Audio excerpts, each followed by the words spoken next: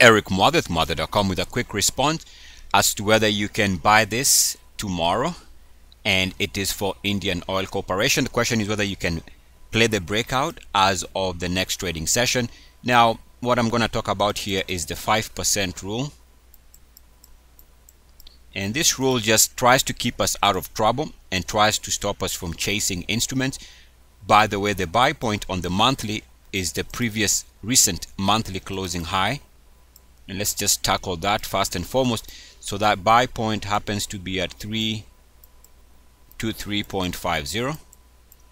And the stock does meet the minimum requirement. In fact, it meets all the minimum requirements, no problem, as far as the MACDs trading at 3-year highs. This is not even an issue on this one.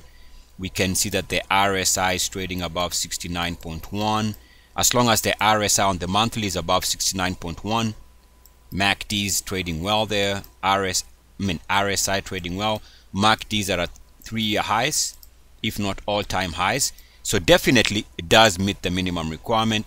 Just to have this here for the record, the previous weekly closing high is also something we can watch here, or at least we can take a look at to see whether it's close to the buy point.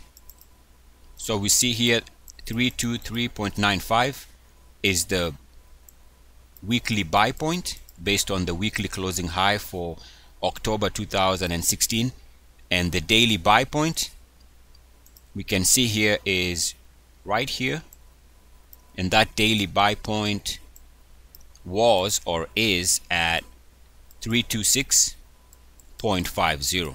So that's the daily closing high. So if you are to play this breakout either on the daily, weekly, and or on the monthly, one thing you can see here is that it is above more than 5% from any of these buy points, which means that right now you would be chasing.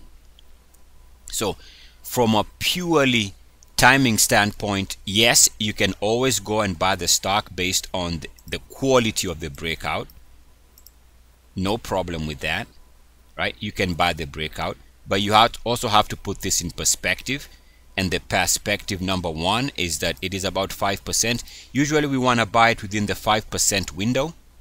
So ideal situation is to buy it within a 5% window, and that window as of right now is a little bit on the extended side. We are above that 5% window, so which means in essence that you'd be buying it here if you did, knowing that it is extended. You can wait to see whether it gets a pullback and come back within that 5% window, or actually the best thing to do is, let's just say you wanted to buy 100 shares as an example. You can always take up a position and maybe buy 20 shares for now, just in case the stock might be on its way to 600 or on its way to 450. Heck, even we'll take 400, right? Heck, even 380. We'll take any of these gains. But since we don't know that it's going to pull back before that and we don't want to chase, what we can do is start building a position. So to answer your question, I would go back to the 5% rule. 5% rule just tells you that the best time to buy an instrument on a breakout level is not more than 5%, even though you don't know that it can go beyond that without a pullback. So what you do, you can take up a partial position, start building your position. If it pulls back within that 5% window, then you can start adding on to the other portion of your, before you get fully filled on the position. So 5%, a little bit extended, but you never really give up on a stock because of 5%. You can always chase it here by beginning to build on your position. There is no need to buy your lot of 100 shares on our example all at once. No need.